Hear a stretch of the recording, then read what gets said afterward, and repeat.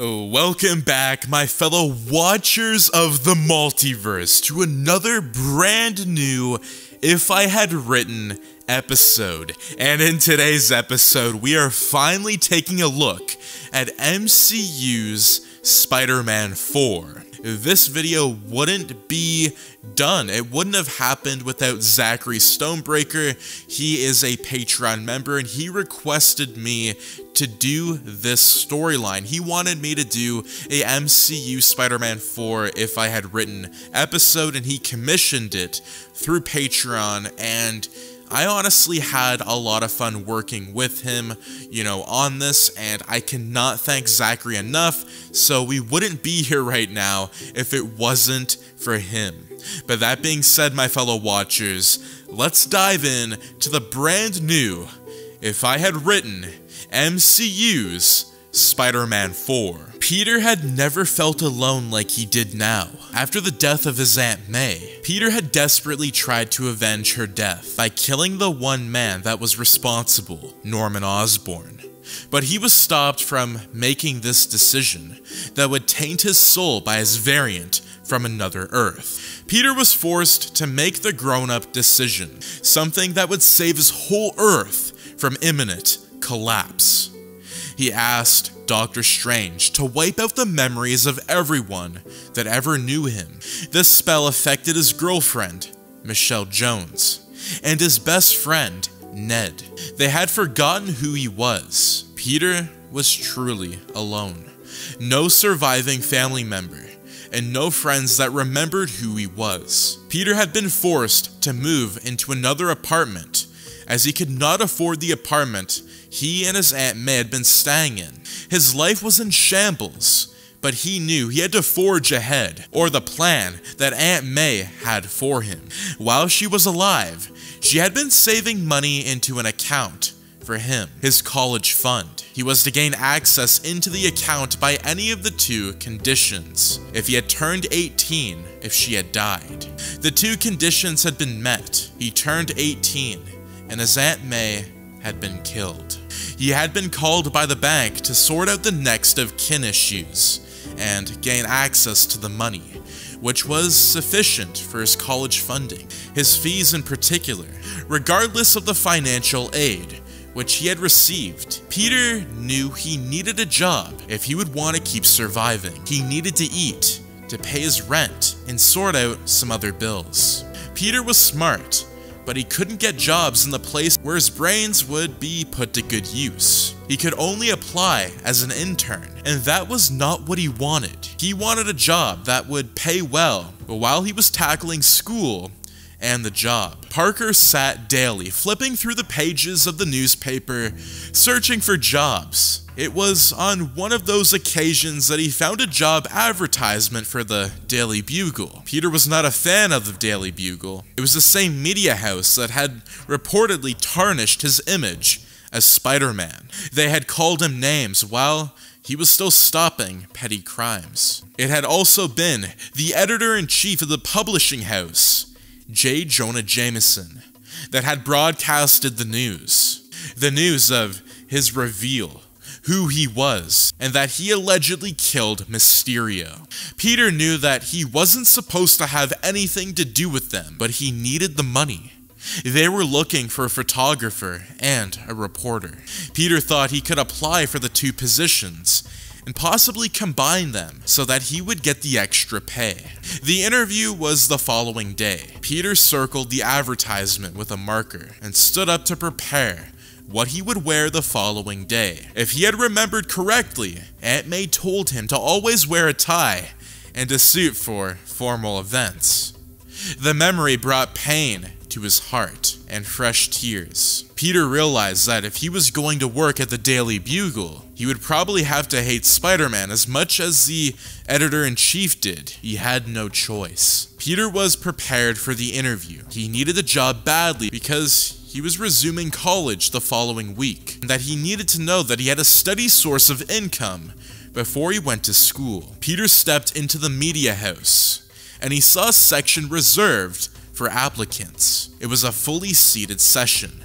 It turned out that he was not the only one that needed the job. Peter signed and walked toward the section. He had not been his normal self. He was more reversed these days and kept to himself. Back then, he would have made it a duty to familiarize himself with every applicant and know their names, but Peter shuffled close to the window, waiting for his name to be called. He hated what he had in mind to do. He was willing to go to the extreme lengths to ensure that he would get the job. When Peter's name was called, he dusted his pants and walked towards the room, where a man was waiting by the door. Parker walked through and didn't attempt to make small talk with him. The man led him into another office for his interview. He opened the door and left Peter to walk in. Normally, the man gave people advice to who were courteous enough to acknowledge his presence. Peter didn't deserve such advice. Peter put up his best fake smile and walked in. He tried to exclude the confidence and happiness, which were polar opposite of the feeling and emotions he was going through at the moment. Jonah Jameson told him to sit, and he asked for his qualifications. Peter had none, and told him so. He told Jonah the truth, that he was a college student who needed a job. Jonah stared at him for a minute, and shouted for the next person. Peter's eyes went wide like saucers. He began to grapple at words, trying to convince Jonah to give him a chance to work, that he would prove himself worthy. Jonah acted like there was no one in the room, flipping through documents, which he had seen 1,000 times before. The man who had escorted Peter walked in and began to usher Peter out of the office. Peter knew it was now or never. He had to use the trick, which he had not planned to bring out just yet. Parker shouted that he had pictures of Spider-Man. Jonah Jameson's head shot up. He raised his hand and halted the man from pulling Peter out of the conference room.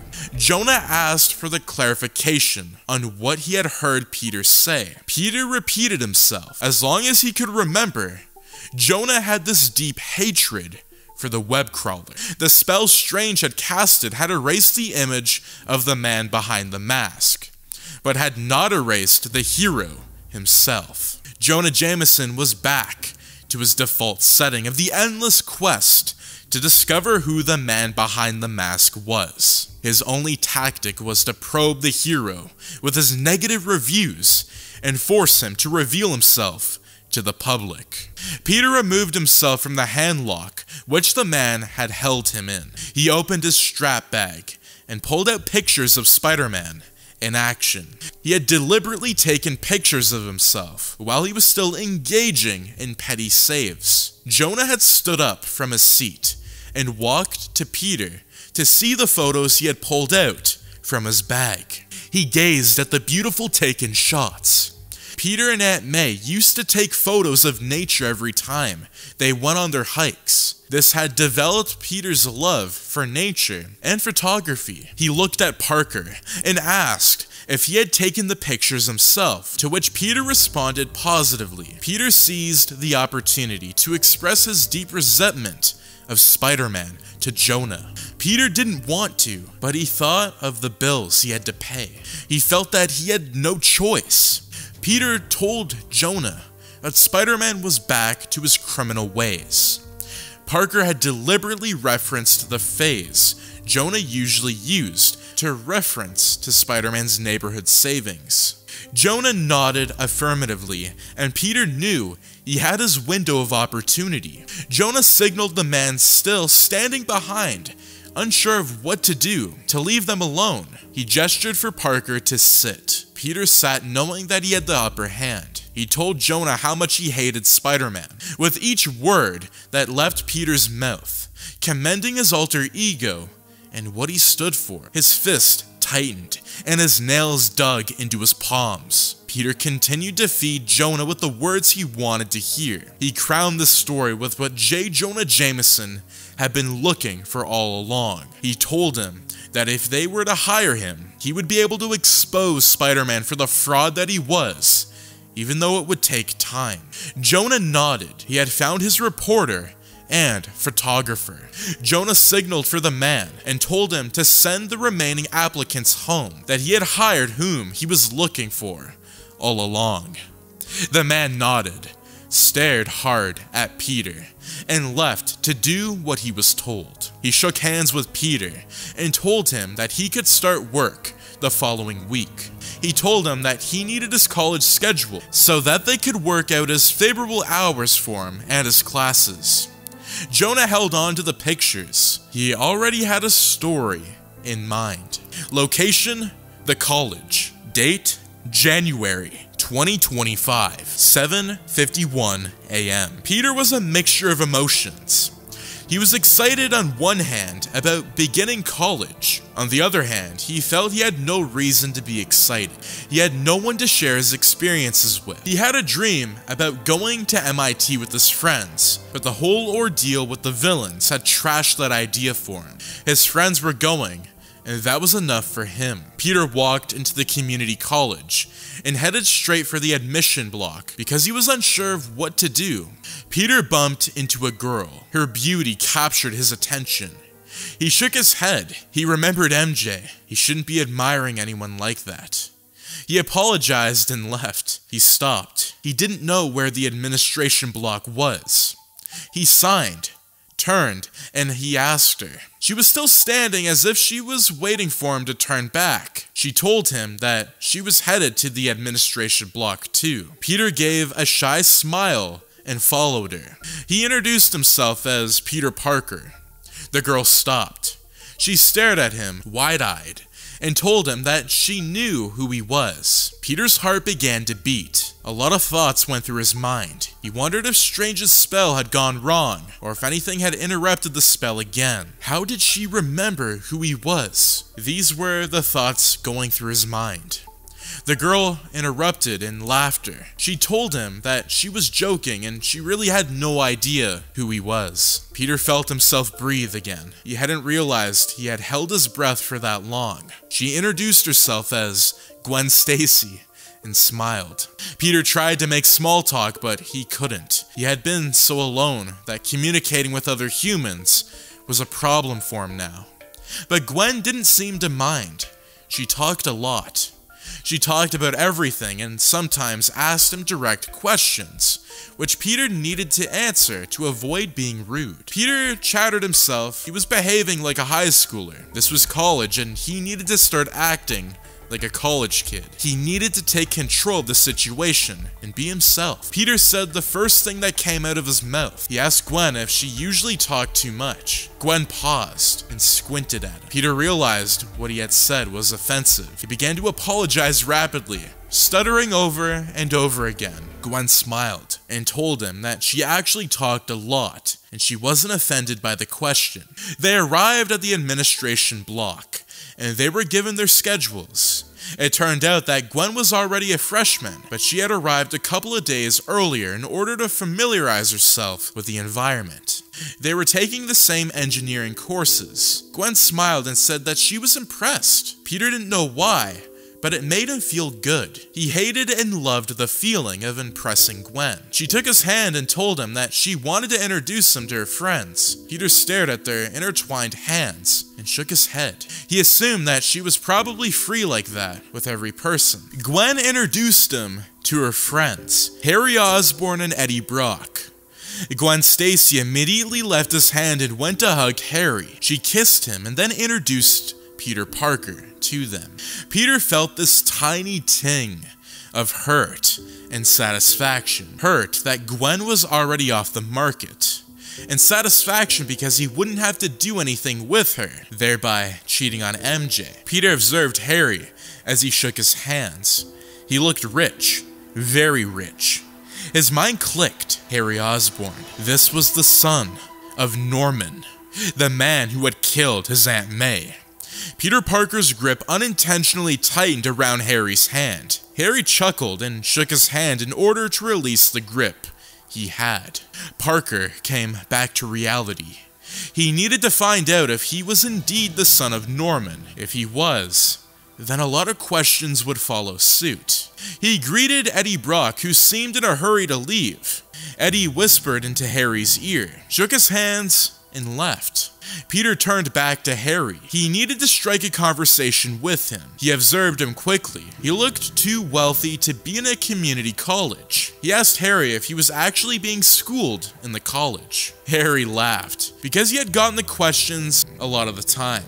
He told Peter that he wanted to know why someone as wealthy as he would be doing in a community college, when he could be doing other things and being at other schools. Peter nodded and noted to himself that Harry was proud and loved talking about himself. It would be easy. Gwen rolled her eyes because she had heard the story a lot. Harry told Peter that he didn't want to be far away from Gwen. He told Peter that he had tried to convince Gwen to follow him to a better college, but she had rejected every financial aid he had given to her, so he made the choice of following her to the community college.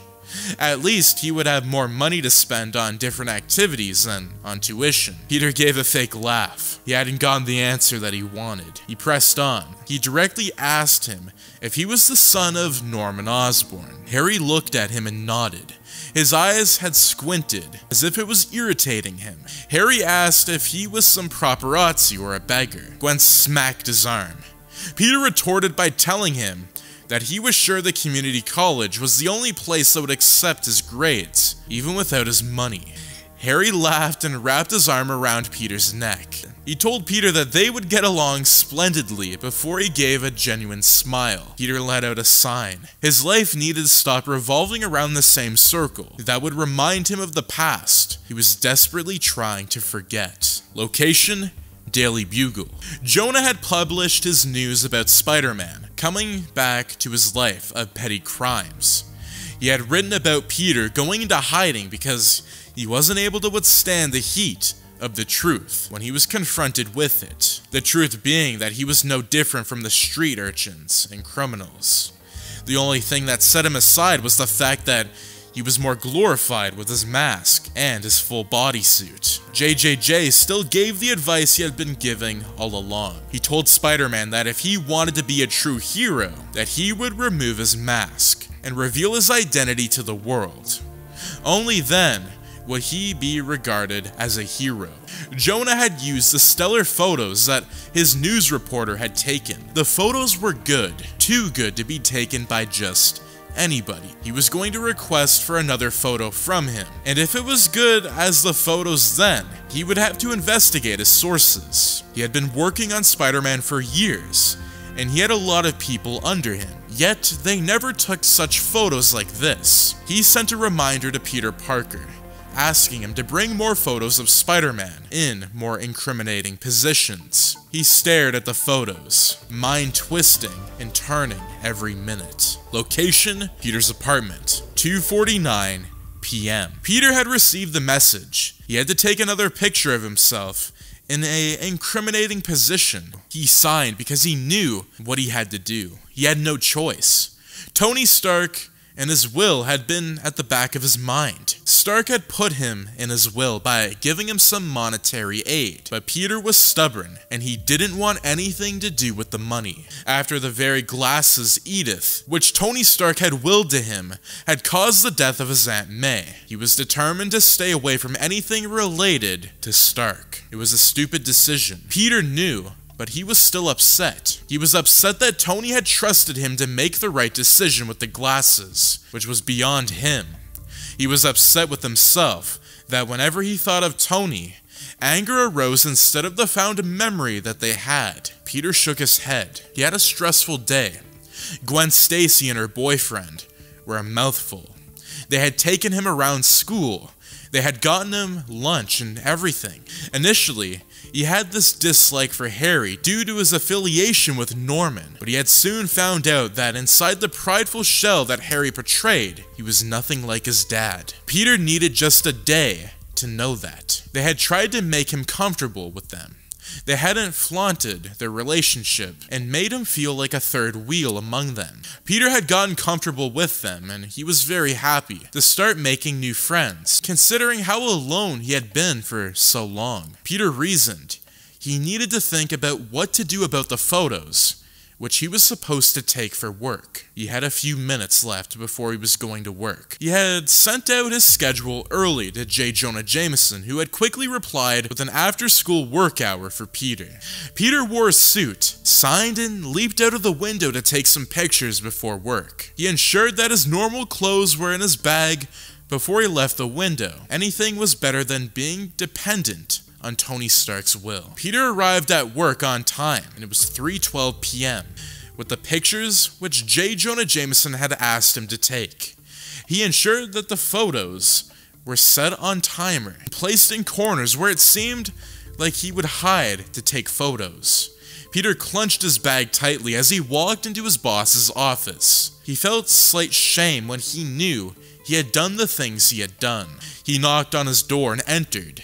J. Jonah Jameson beamed when he saw him. He was happy to receive the pictures, not on seeing Peter. He needed more dirt on Spider-Man, and he needed to confirm his suspicions. His suspicion being Peter knew or had close relationships with Spider-Man. Jonah wanted to see how authentic the next set of photos were that Peter would bring him. If they were as good as the first, then he knew he would have to investigate the news reporter he had hired. Peter handed the photos over to him, and J. Jonah Jameson grabbed it. He told Peter to leave.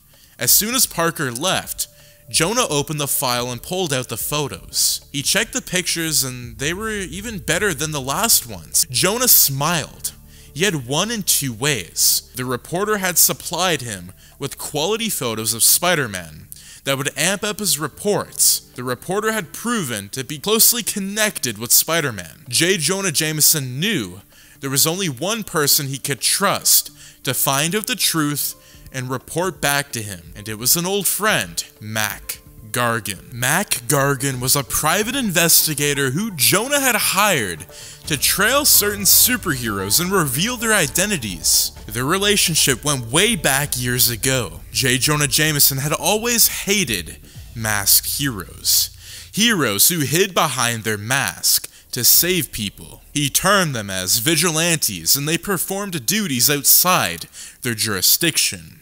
They took on the position of the government and the law enforcement agents. This angered Jonah. One of the earlier heroes who annoyed J. Jonah Jameson more was Daredevil. Jameson had lived in New York for a while, and he saw the rise and fall of different heroes and supposed heroes. He felt it was his responsibility to unmask every masked hero, as they like to call themselves. J. Jonah Jameson Jr. was just 17 years old when his life fell apart. His family was having a nice evening dinner when they heard a knock on their door. An inquisitive Jonah rushed to check the door. He forgot to inspect the peephole like he was told to do. He opened the door, and some men in black ski masks invaded their home and ruined their peaceful dinner. Jonah could do nothing but cry and feel guilty. They had invaded his home because of him. His dad, who was stubborn and not used to being subdued, tried to fight one of the robbers, who had laid his hands on his wife, Jonah's mom. The robber shot Jonah's dad in the chest 3 times. Jonah stared at his dad's blood, stained the wool carpet. Feeling anger, bravery, fear, and the need to display his anger, Jonah yelled and ran toward the robbers and hit one of them. He clung to the robber's arm and bit it. The robber yelled, shook his hand, and Jonah crashed to the floor. He turned his gun and pointed it at Jonah's head. Jonah's mom, who was still in shock, dove in front of the barrel of the gun before the robber shot. Jonah lost 2 of his parents to the masked men. To him, everyone behind a mask was no different from a criminal. He was sent into foster care. This was where he met one of the foster kids, Mac Gargan. Mac Gargan was not like the other kids. Mac was different. He had almost the same view as Jonah about the world, and most importantly about the heroes. Mac wanted to become an investigator in order to find out the criminals behind notorious crimes, while Jonah wanted to become a journalist, so he would be able to expose those masked heroes. Their similar purpose made them bond.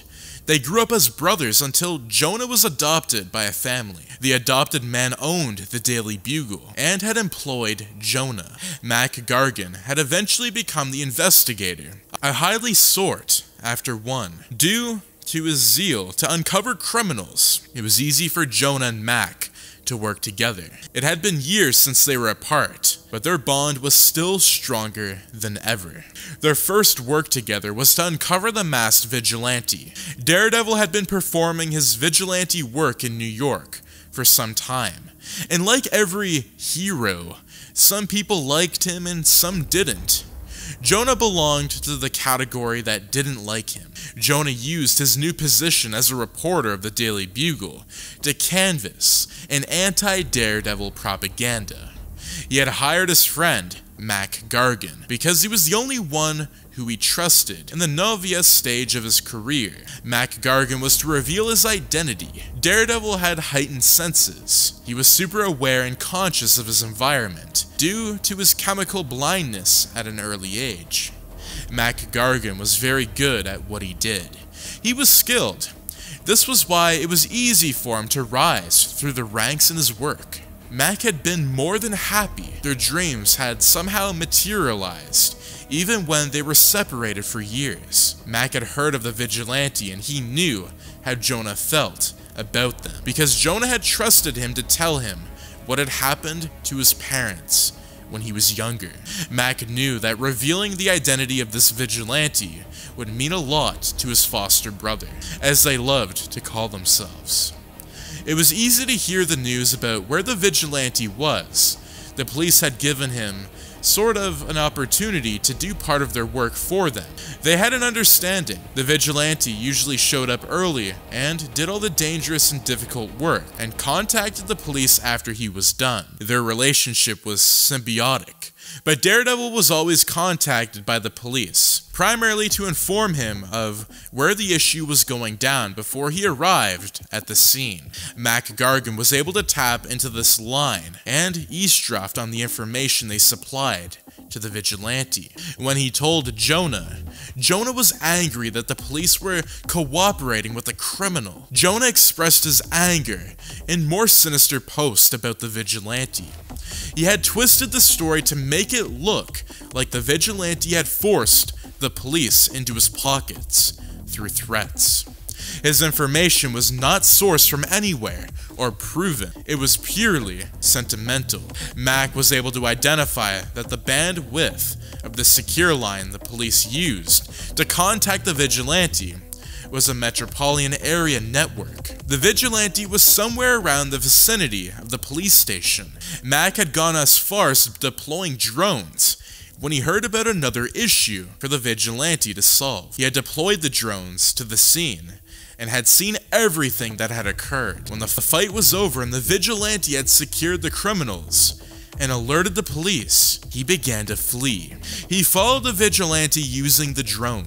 Adamant in the skill of flying due to his love for planes, Mac maneuvered the drone through the corners that the vigilante was breezing through. He rounded around a corner and lost him. He rotated the camera and it didn't see a sign of him. Mac began to retreat when he spotted the vigilante standing on a fire escape, staring directly into the drone's camera. He threw his cane and broke the drone's propellers. The drone cascaded and crashed to the ground.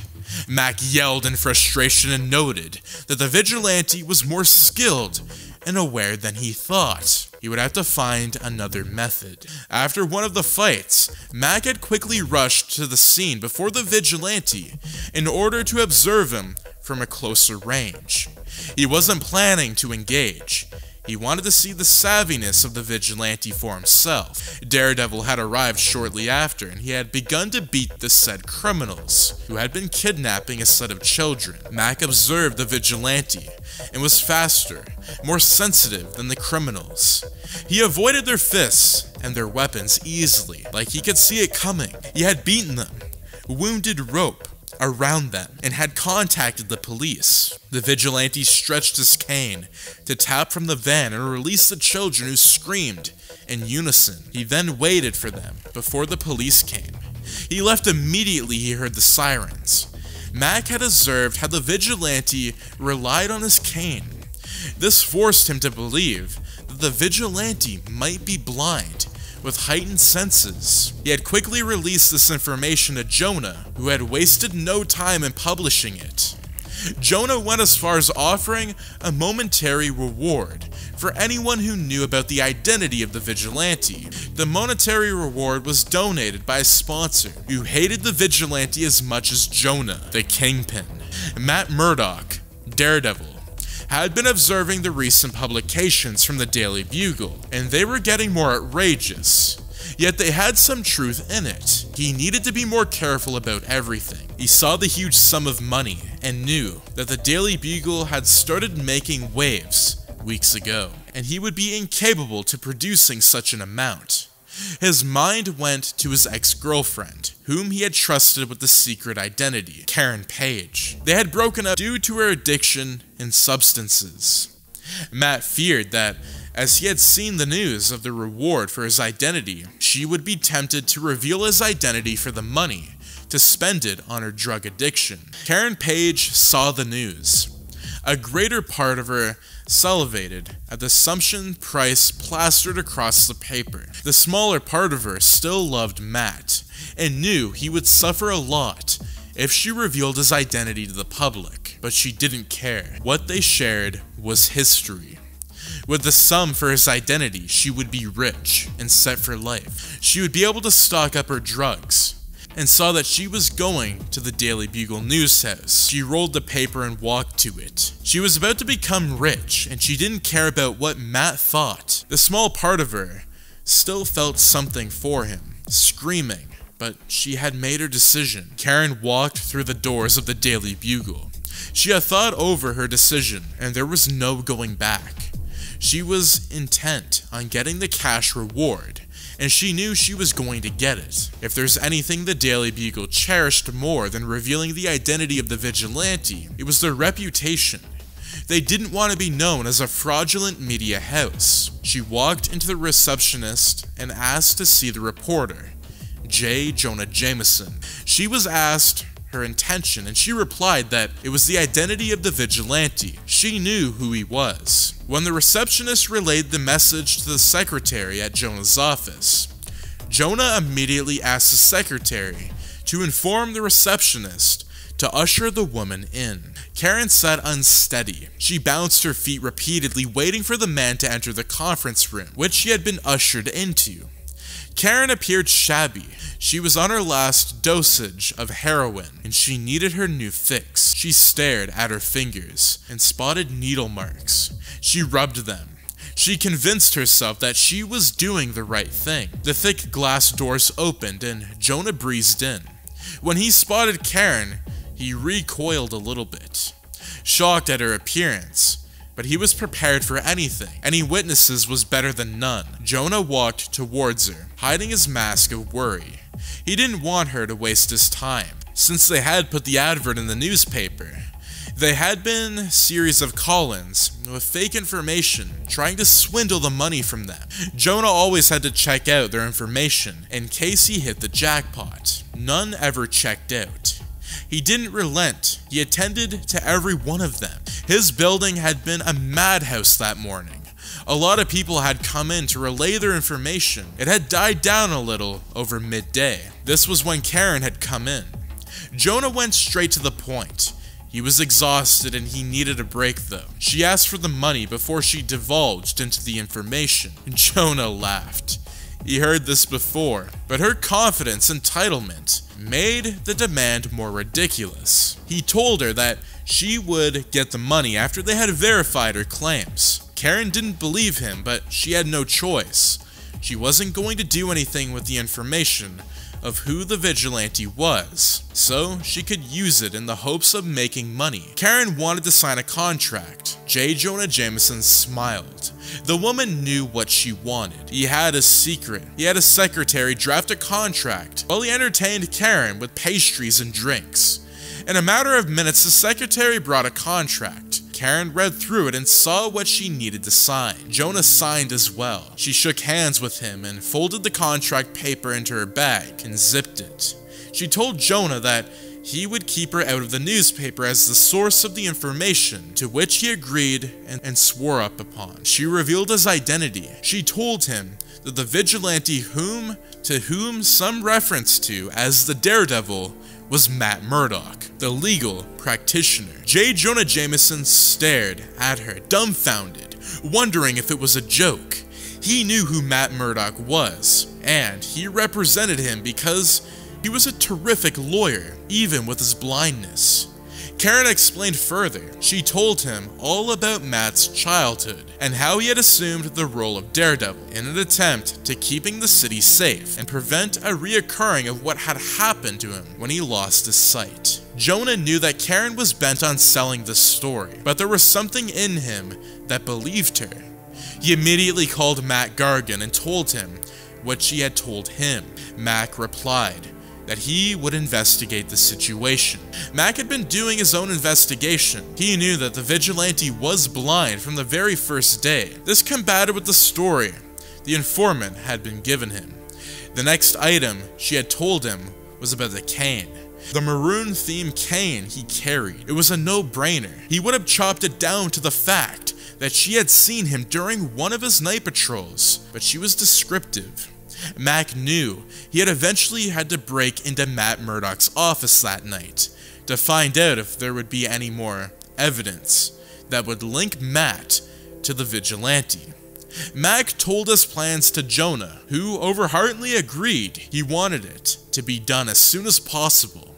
Jonah was getting itchy, the good itch, when he felt a good story was by the corner. Mac waited patiently till the light in his office went off. He waited till he left the building. He had been scouting the place for 3 days and knew the schedule of the guards. They stayed in front till Matt Murdock left. Matt was always the last person to leave. After he left, the guards all left.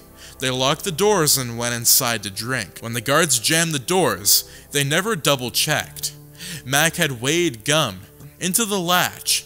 This would prevent the door from locking. When Mac was sure that the guards had started drinking, he walked cautiously across the street to prevent suspicion. He held the door and pulled it open. He smiled to himself. Things were looking good already. Mac prayed that Matt hadn't changed the locks on his doors. His girlfriend Karen Page had a spare key, which she provided for him to access the office. If he couldn't access the office, then there would be a problem. He reached the office where Matt's name was engraved into one of the glasses. The lock turned when he rotated the key. Mac smiled again.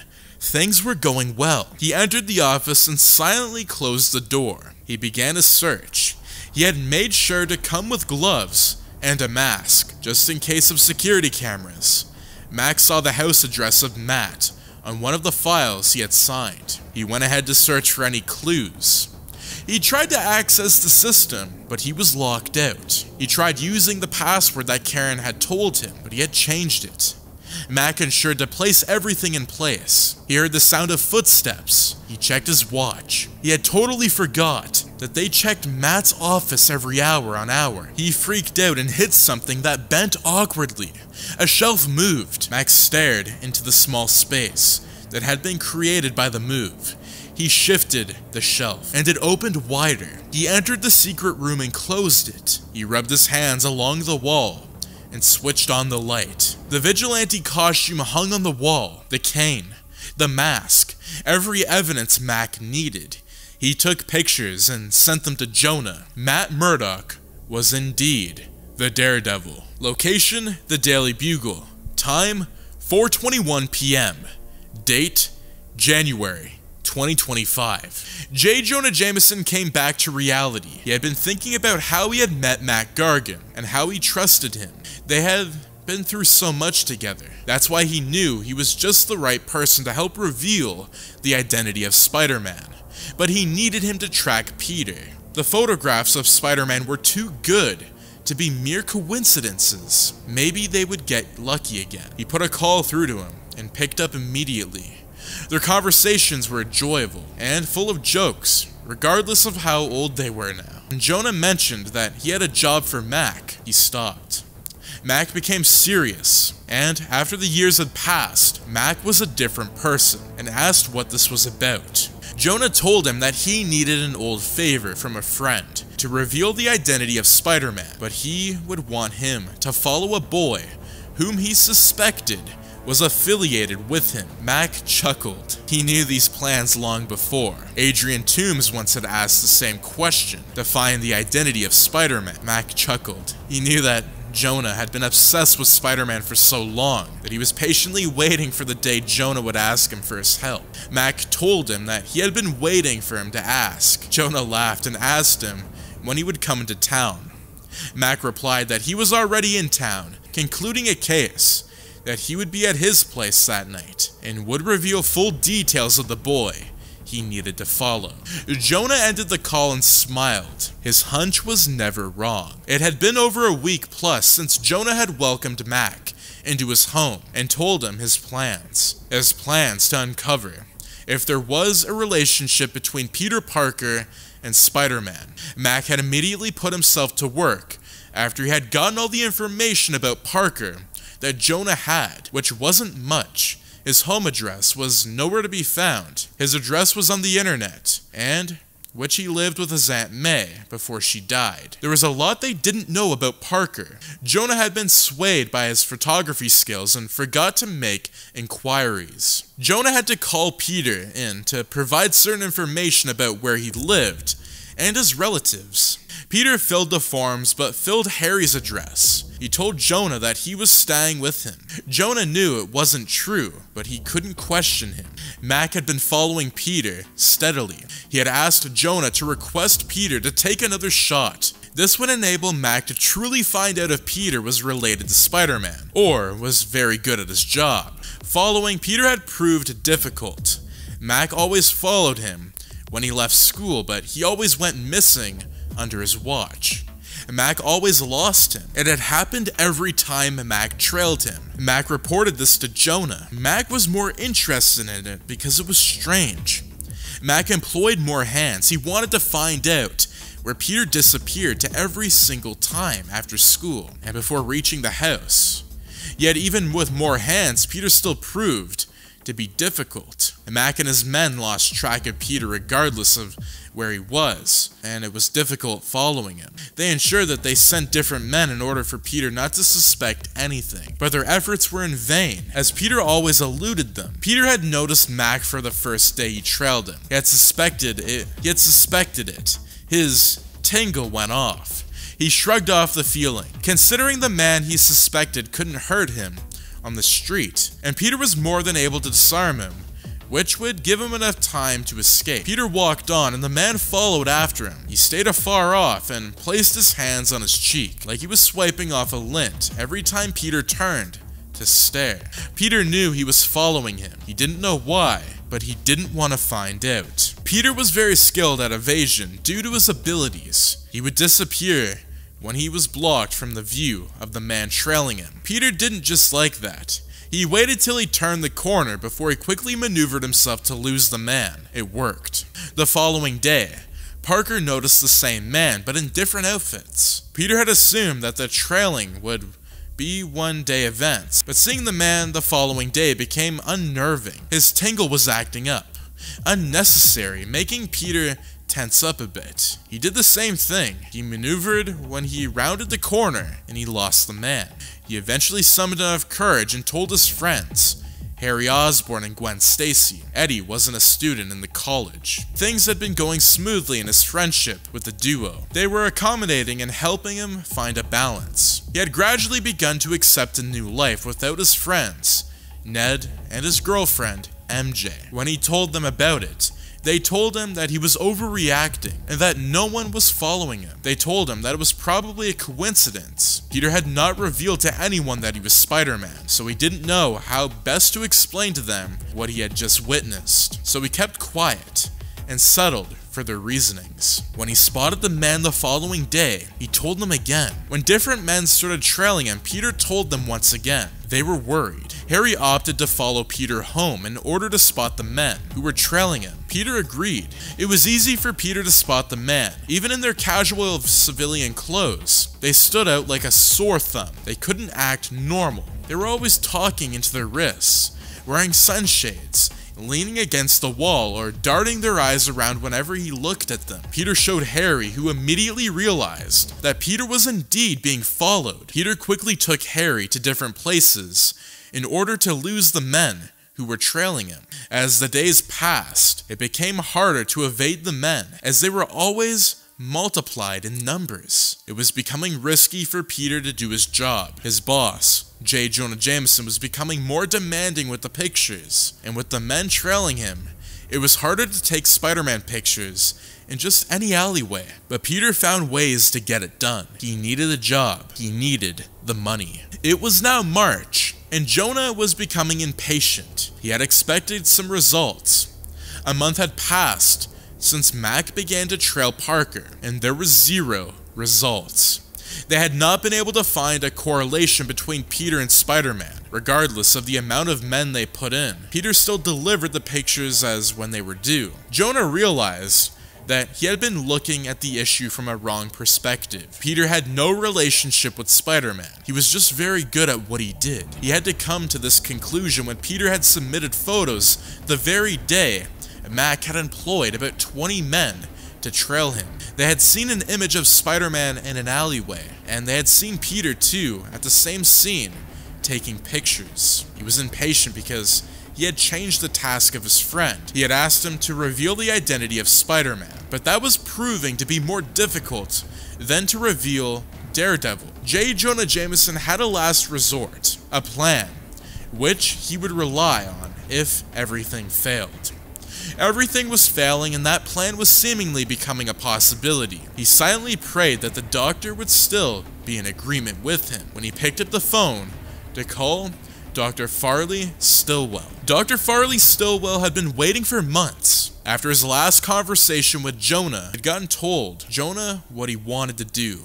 He had studied animal mutation for a while, and had gone as far as testing the serums he had made from combining different samples he had taken from different animals. He would test the samples on different animals to see the results and the gradual process of the mutation. So far, the last trial had been a success, and he felt he was ready to try it on humans. He consulted Jonah, because of his popularity, to tell him his plans.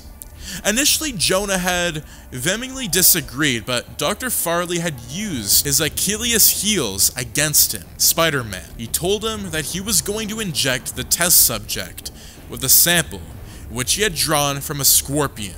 This would give the test subject the powers of a scorpion. He explained to Jonah that since the scorpion was a natural predator to spiders, this would turn the scorpion into Spider-Man's arch enemy. Jonah listened to reason. He understood. He asked for further details on the stability of the testing phase, which Farley convinced him that he had tried it several times on other animals, and it was completely safe. Jonah had left Dr. Farley, asking him to do more experiments to ensure that the sample was completely safe to be tested on humans. That was the last conversation Dr. Farley had with J. Jonah Jameson. Farley had done what Jonah had asked for. He had retested the sample and made sure that they were compatible with every species of household animal. He didn't want his first human test subject to be a failure or to produce adverse effects. When Jonah had called, he was excited. He had agreed. The samples were ready to function. He gave Jonah a time and a location for the experiment before Jonah ended the call. After Jonah had finished with this call, Dr. Farley, he had immediately called Mac Gargan. Jonah loved Mac, but he loved his job more. He needed to reveal the identity of Spider-Man. He asked Dr. Farley, and he asked if he had tested and retested the process, and he confirmed that it was safe enough to test on humans. Jonah knew that he may have a hard time convincing Mac to take the serum, but he would do whatever it took. Jonah had to set up a meeting with Mac in his office. Mac was punctual as usual, and Jonah wasted no time in opening the floor for his pitch. He told Mac how he had followed and trailed Parker, plus he had been unsuccessful. He told him that there was a way to enhance his detective abilities and make him more skillful. He loved the ability to detect things that other people couldn't. Every case that he found that was unsolved, He wanted to take it up. The deal Jonah was offering was intriguing. He wanted more skill. He needed it. But he was not prepared for the suggestion he made. Jonah had told Mac about the test and his plans. Mac disagreed. He didn't want to undergo any experiment with someone who he immediately judged as a quack. Jonah tried assuring his fears by giving him assurance that he had witnessed the injection of the serums on the various test subjects that had been successful. Jonah explained all the abilities he would receive after the test. Jonah had gone as far as promising to deposit over $100,000 for him to go through with it. Mac trusted Jonah, but at that moment, he was having his doubt. He was about to undergo an experiment that hadn't been conducted on humans yet. What if it went wrong? What if he died? A lot of what-ifs ran through his mind. Inasmuch as he loved Jonah like family, and the amount that Jonah was promising, he loved his life more. He turned down Jonah's offer. Jonah was disappointed, but he had come too far to be deterred by Mac. He decided he was going to threaten him. Mac had not been a clean detective per se. His means of acquiring certain evidence were against the law that he stood for. And J. Jonah Jameson also knew that Mac was working with Adrian Toombs a couple years ago, and with that, he was called a dirty cop. He was involved in certain drug smuggling schemes in order to get more cash. Mac had trusted Jonah so much that he had confided in him. Jonah hated that he had to play on the blackmail card, but he had to do it. He blackmailed Mac. Mac was shocked, and his demeanor changed. He became angry. He started questioning Jonah as to why he would blackmail him. He thought that they were friends. Jonah at this point didn't care anymore. He gave Mac the location of the experiment and told him to leave his office. Mac felt hurt and betrayed. Jonah still promised to give him the money as compensation.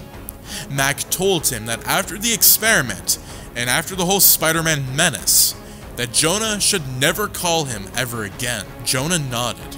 Career over family was Jonah's mantra. Location, a warehouse. Date, March 25th, 2025. To say Mac Gargan was scared was an understatement. He was strapped to a table, while the doctor walked around touching the computer and checking his vitals.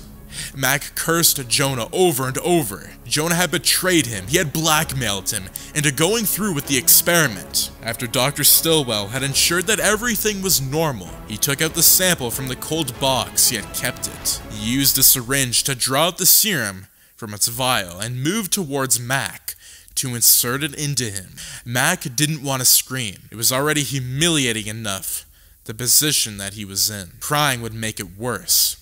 Jonah had refused to follow him to the warehouse, where the doctor was going to carry out the experiment. He had just given him the location and he had left. Dr. Stillwell rubbed alcohol on Mac's arm and inserted the scorpion DNA into him. Nothing happened for the next hour. Mac stared, silently praying that the experiment had failed. Stillwell signed. It had failed. He had moved to Unity Mac when Mac began to convulse slowly at first, but it became more violent. The DNA of the scorpion and his were splicing and merging, trying to be one. Dr. Stillwell watched as everything happened. Mac tore through the restraints and fell on the floor. Pain shot through his bones. Mac screamed in pain and passed out. Dr. Stillwell stared at Mac till the process was done. He was going to add retractable mechanical stingers to him, reminiscent of an actual scorpion. He had immediately called Jonah to inform him about the success of the experiment. Everything was functioning just like it had planned out to be. Jonah had been happy to receive the news. He had helped in creating the biggest villain Spider-Man would ever face, and in the end, he would get his big reveal. When Mac woke up, he was a bit dizzy, till his mind stabilized. He felt the same. He saw the doctor still staring at his vitals on the screen. He tried to stand out, but was bombarded with a massive headache. He held his head. The shuffle alert. Dr. Stillwell, who turned and looked at him. He quickly rushed to him and presented him with food. Stillwell had presented him with spiders in a container. He wanted to test how far the scorpion DNA had infiltrated Mac's DNA. Mac stared at the moving spiders, then at the doctor who urged him to eat. Mac was very hungry, and he decided that if he hadn't undergone the experiment, then there was nothing to fear in eating spiders. Mac put one in his mouth and bit. His taste buds exploded with joy. He had never tasted something so good. Mac rushed through the spiders and finished them all. Dr. Stillwell nodded. He needed to keep him around for the next few tests before he would release him. He felt proud of himself. He had accomplished what most scientists had thought possible. Peter was slowly becoming his old self again. The initial tears that would form in his eyes when he thought about Aunt May had reduced to just a, throb in his chest. It didn't hurt that much anymore when he thought about his friends. He had made new friends even though he knew that they would never be able to replace the previous ones. The fear that he had felt when he discovered that people had been following him was something he used to love. The thrill of fighting crime or being in pursuit of people. Peter had missed those days, and he had gotten a little taste of it. He had gone home one day, putting on the suit and swung around town. He wanted that rush again. He was more happy when he was swinging. He felt stupid for even considering to stop. Slowly, he had started fighting crime again. He had started from cat burglars to rescuing people from fires to stopping armed robberies. He was coming back, and he wanted the world to know that Spider-Man was back in full force. So far, every time he took a picture of himself in a Spider-Man costume, in order to give it to Jonah, hidden. He had always done it in such a hidden and secluded area. He ensured that no one saw the Spider-Man, but now he didn't care. He wanted the world to see him again. He was back at stopping bad guys, and he was better than he ever was before, because this time, he was no more than the naive 15-year-old kid, but a mature 18-year-old who had experienced life. The experiment was a huge success. The merging of the DNA had given Mac superior abilities. He had superhuman powers through the chemical and radioactive treatments, including splicing his genetics with the scorpion DNA, which produced effects. As a result, he had arachnid-like powers similar to Spider-Man's, such as superhuman strength, speed, agility, reflexes, stamina, and durability, and he could also scale walls. He also punched holes in the walls as a way to climb. He also had a very strong grip of real scorpion powers. In addition to his superhuman physique, he was armed with a cybernetic-controlled 7-foot mechanical tail, with a tool steel articulate framework which could whip at 90 miles per hour. The tail was equipped with projectile weapons, an electric generator. It also had been equipped with a spike at its tip, which could squirt an acid spray and a low plasma energy projection. Mac Gargan could use his tail as an extra leg, or he could coil it behind him to spring himself a distance of at least 30 feet. Every single practice had been concluded to discover the abilities of Mac Gargan, who was beginning to love the powers he had received. He's stronger than Spider-Man by far, and he knew he would finally be able to put Spider-Man to rest once and for all. Then he would visit J. Jonah Jameson. The superhuman abilities gave him an upper hand. He would be able to get whatever he wanted from Jonah. Mac had complained about some intermittent headaches and blackouts to Stillwell, who immediately stated that it was normal and it was his way of adapting to the changes of his DNA. Stillwell had gone through every test and had realized that Mac was stable enough to release. He called Jonah, who came to pick up Mac. When he arrived, he saw that Mac was looking better than ever before. Mac gave him a curt nod, and nothing more.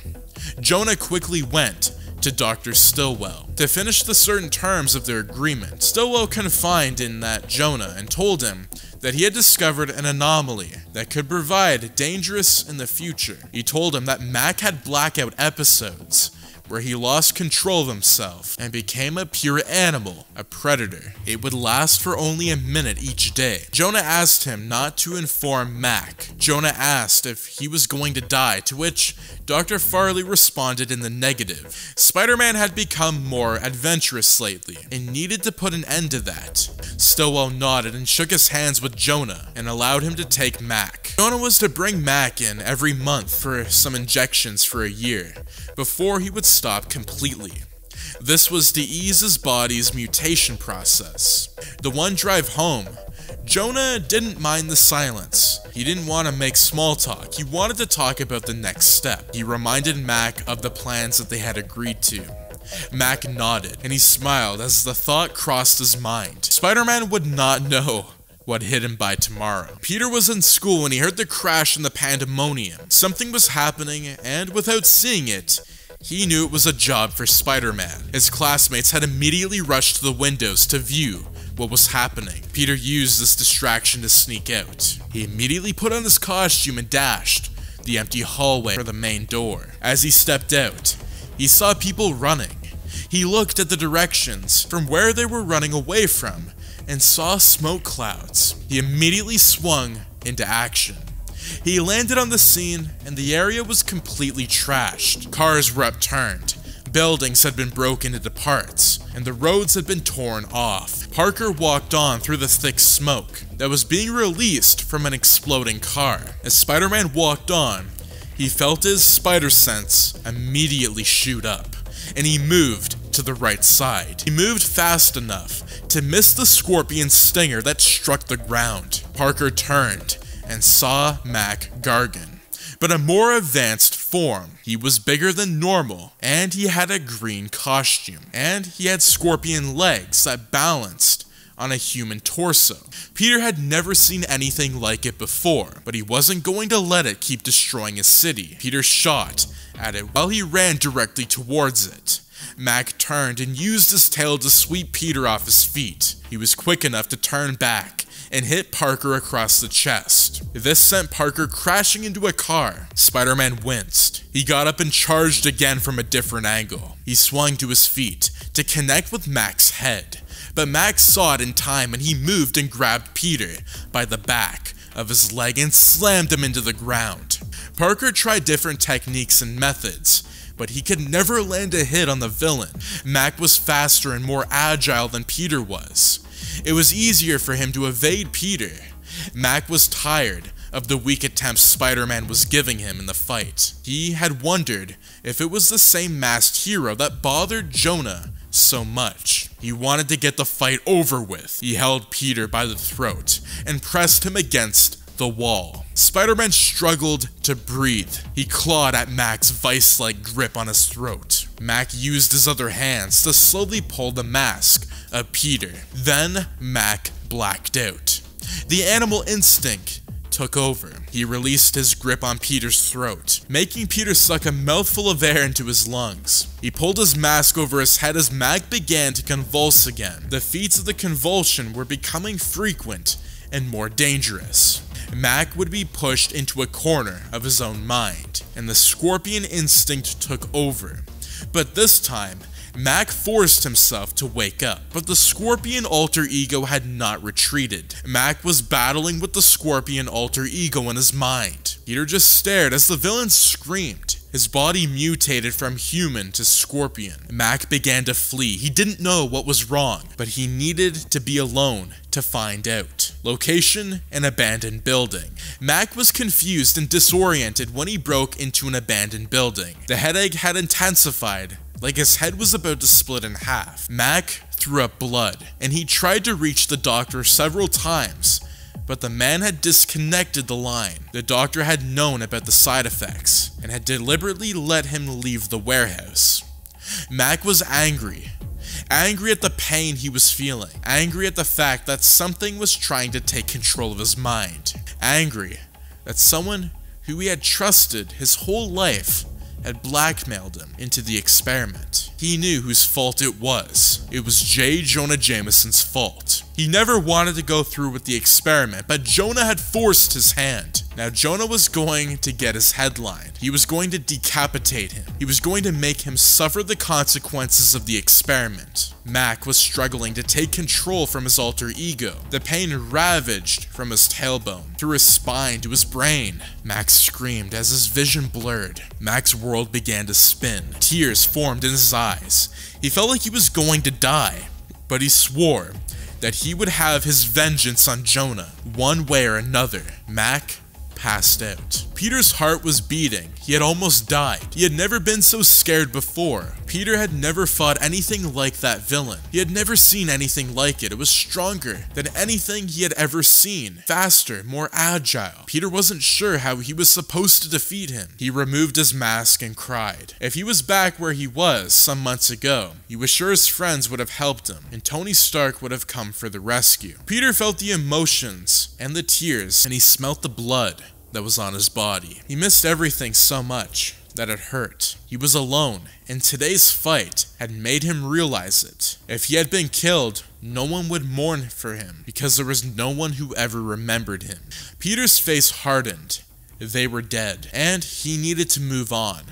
Crying would not bring them back, neither would it help him with the villain. He needed to find a way to defeat him all by himself. Peter looked around to ensure that there was no one watching him. He slid down the wall as his body ached. He needed a strategy. He didn't know what he needed to do. He didn't know what had made the villain convulse, or why he had fled when he woke up. But what he knew was that he couldn't fight him using brute force because of how strong he was. Neither he could outrun him because of how fast and agile that he was. He knew he would have to engage him in a hand-to-hand combat fight, which he had never seen the villain use during the fights. Peter attached his web to the fire escape and pulled himself through. He entered through his window and crashed to the floor. Without removing his suit, he closed his eyes. He needed all the rest that he could get, because he felt the attack wouldn't last long. The Daily Bugle. It had been over a week and nothing had happened. Peter had healed, but the villain hadn't come back.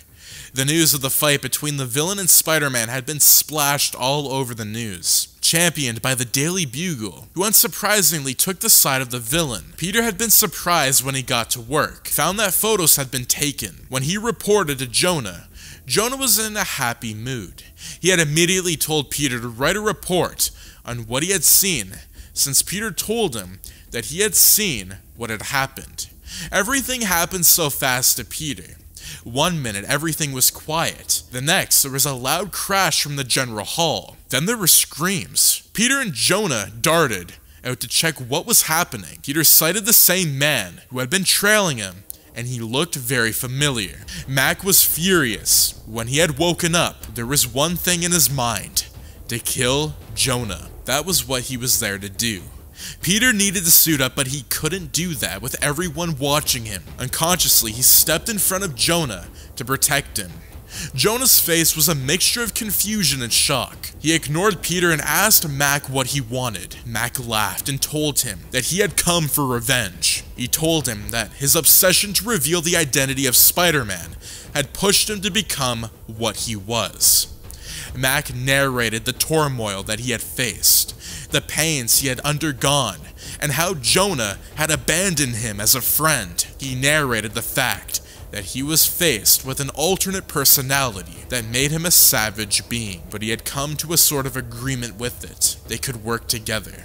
Mac Gargan smiled as he transformed into his half-scorpion nature. He took control, his transformations now that he was able to accept the other part of him. Mac rushed towards Jonah, who was blocked by Peter. Jonah made a run for it. He ran to his office and locked it. Mac wasn't here for Peter. He rushed past him towards Jonah's office. Parker immediately stripped off his clothes into the hallway and activated the suit. He needed to save Jonah and stop the creature. Parker rushed into the office. The walls which supported the doors had been broken down, and the office was in disarray.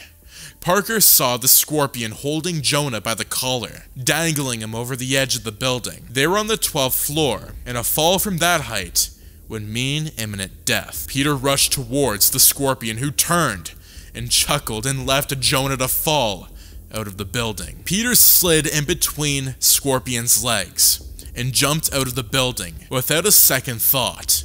He shot his web at Jonah, whose hands were outstretched, looking for something to hold on to. Before Jonah hit the ground, the web caught him, and Peter pulled himself and him to prevent him from slamming his head to the ground. Due to the momentum of the fall, Peter caught Jonah before he rotated himself and quickly attached his web to a post in order to lessen the impact of the crash. Parker held Jonah in his arms as he crashed. He took the force of the impact. Peter looked up and saw that the scorpion was still staring out of the window, fuming at the survival of Jonah. Spider-Man turned to Jonah, who was shocked that Spider-Man had saved him despite everything that he had written and said about him. Parker asked if he was okay, which Jonah answered with a slow nod. Still in the state of shock and befuddlement, Mac was livid. Spider-Man had saved Jonah. It was a high time he finished what he had tried to do some time ago. Mac leaped from the building and landed on the ground. He pushed aside the cars that were blocking his way, and he charged towards Spider-Man.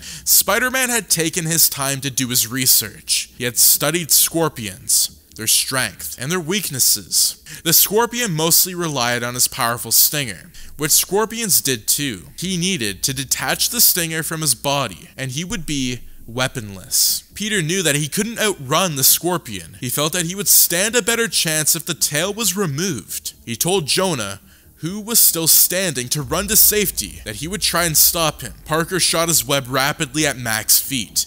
Before he reached him, Mac used his tail to squirt acid on the webs, which dissolved like ice and fire. Parker stared in shock. That was new. The fight between the duo had been fierce, and had left Spider-Man bruised and battered. But he never gave up. He thought of a way quickly. He attached his web to a lamppost and swung himself. He hit Scorpion across the face temporarily, distracting him. Peter pushed himself into the air, aiming for the tail of the scorpion. He landed on the mechanical tail with force, but nothing happened. It didn't cut or break off. Mac whipped his tail quickly, and it released jolts of electricity due to the inner-built generator. It threw Parker backwards, and he crashed into the power plant. He groaned in pain. He supported himself with the plant and stared at Mac, who was walking towards him with a fierce look in his eyes. Peter had to think of something, unless this would be his last battle. Peter looked at his hands. He stared at the mechanical tail of Mac. He hoped that his plans would work. He waited. He wanted Scorpion to reach him, and he needed to aggravate him also. Peter shot webs at Scorpion's face, who blocked it in time. Spider-Man attached his webs to a building debris from one of the destroyed buildings and smashed it against Mac's head. It had done the trick. Scorpion charged towards Peter. Filled with rage, he used his tail like a scorpion. Peter gripped the stinger and prayed that Mac would not squirt acid on him. He needed Scorpion to apply more pressure so that it would penetrate deeply into the plant. Scorpion applied more pressure using the tail. Spider-Man buckled under the pressure. He immediately swayed to the side and let Mac's tail puncture the plant. The currents in the plant surged through the mechanical tail, and through Mac's body, Peter slowly backed away. The inner-built generator began to overheat, and it exploded. Location: Peter's apartment. The heroic act of Spider-Man saving J. Jonah Jameson had convinced him not all masked men were criminals. Jonah tendered an apology through his newspaper article. When he wrote about Spider-Man saving him, he considered Spider-Man as a hero now. Peter was satisfied and happier than ever before. He had been able to defeat the villain by himself without Tony Stark or the help of the Avengers or his variants. He smiled to himself at how he had grown up so fast. His new friends had been a massive help too. They had helped him heal emotionally. He was better than he was before, and he knew he would only get better in time. Peter smiled at his reflection in the mirror.